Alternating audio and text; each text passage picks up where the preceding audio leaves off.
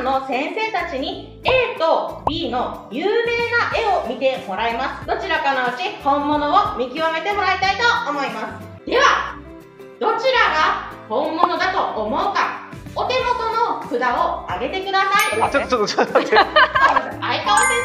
勝利です。イエーイ。いいです。よっしゃ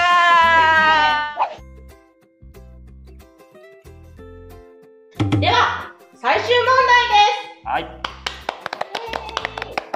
ちょっと待ってもらっていいですか。今点数は2対1。はい、そうです。相川先生が2問正解、太田先生が1問正解です。これ最終問題ですよね。そうです。はい。最終問題は2ポイントということでよろしいですか。相川先生、いいですか？まあいいですよ。私は正解しますから。はい。ということで、じゃあこの第3問目は正解したら2ポイントゲットになります。ありがとうございます。では最後の問題です。2つの絵を見てどちらが本物か考えてみてください。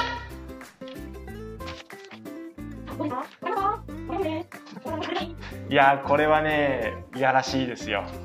問題の作り方が。なんかね。だってこれどっちも小細工してる。小細工？何もしてない。してないの？なんか小細工してるように見えるけど。はい。あ、でもこれはもうこれは簡単です。はい、わかりました。はい。じゃあもうシンプルにいきます。ではお時間です。どうぞ。はい。お、わかりました。太田先生が B、相川先生が A です。では太田先生、なぜ B を選んだんですか？これはですね、小さい細工がされています。まずですね、A の方のこの下にですね、サインみたいなのがありますよ。これは明らかに偽物です。はい、これが正解ですよっていうせこい、こすいものです。で、よって答えは B になります。以上です。なるほど。では私も B かな。いや、ダメだよそれは。今更ダメですよ。はい。 B かな。はい。ではなぜ A を選んだんですか？そうですね。ちょっと配色系的に原色原色だったかなっていうのが思ってます。最終的にはその右下にサインっぽいのが書いてある。太田先生はもう明らかにこれは偽造だって言ってますけれども、持ってみましょうか。これ A4 の紙です。印刷してる、カラー印刷してるから。確かにそうで、今私が迷った理由としては B の写真は額縁がある。そう、カラーでね反射してるんですよ。そうすると B だなっていうのもちょっと反射してる、反射。そう、これはね完全におそらくですけどR 先生がきっと偽造したものだと思います。はい、間違いないです。そう考えたら B かなと思ったんですけれども、まあもう A と言ってしまったので、はい、A にしたいと思います。世紀の大逆転があるか。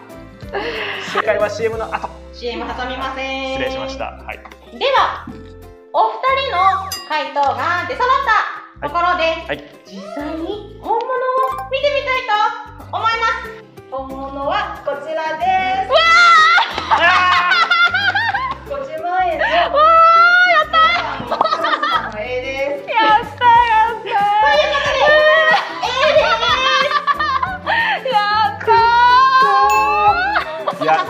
いやね、どう見てもこれあれでしょ、バンクシーのパクリでしょ。違うの？いや、ここは本当にサインがあるのが本物です。はい。いやー、と思ったんですよね。太田先生がおっしゃってた、これは嘘ですよと言ってたサイン、本物でした。ちょっと裏に裏書いちゃったかな。いやー、これ50万。確かに。でも本当にこうやって見るとあれだよね。すごいよね。すごい綺麗ですよね。綺麗。50万で買う？まあね。お金持ちだからね。はい、以上です。